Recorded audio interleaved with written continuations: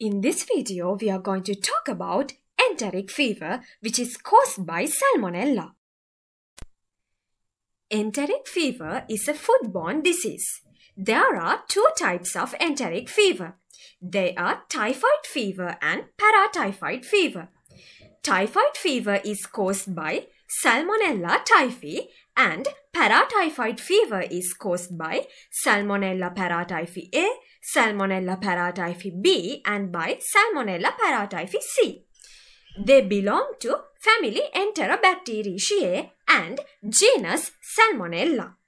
They are gram-negative bacilli. Salmonella is transmitted by consumption of undercooked or raw meat or food contaminated with infected animals or persons' feces.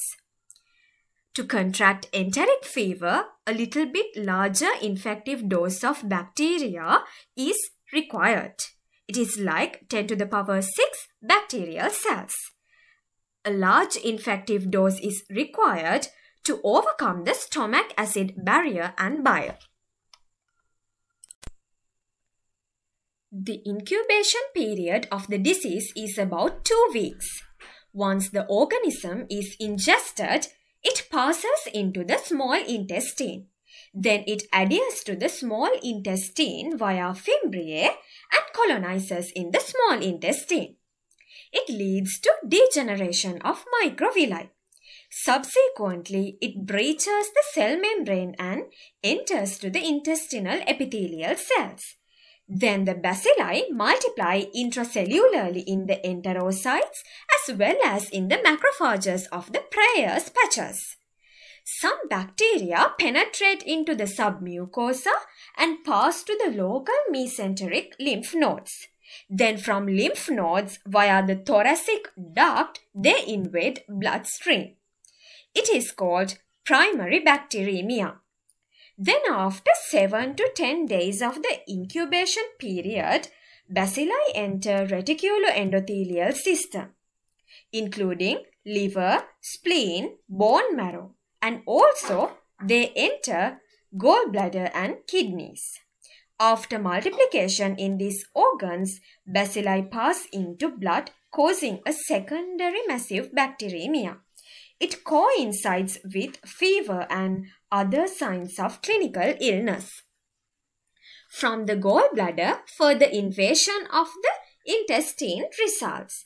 Involvement of Preyer's patches and gut lymphoid tissue lead to an inflammatory reaction and infiltration with mononuclear cells, which results in necrosis, sloughing, and the formation of characteristic typhoid ulcers.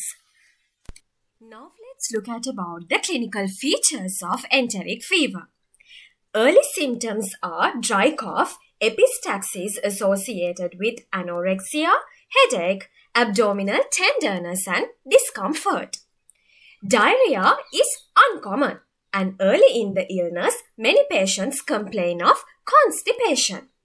In the untreated cases, the temperature shows a step-ladder rise over the first week of the illness. Then it remains high for 7 to 10 days and then falls during the 3rd or 4th week. Physical signs include a relative bradycardia, hepatomegaly, splenomegaly, and often a rash of rose spots.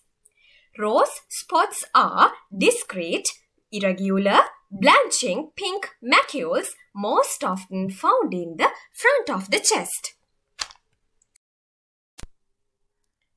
So this marks the end of the video today. Hope you were able to get an idea about enteric fever.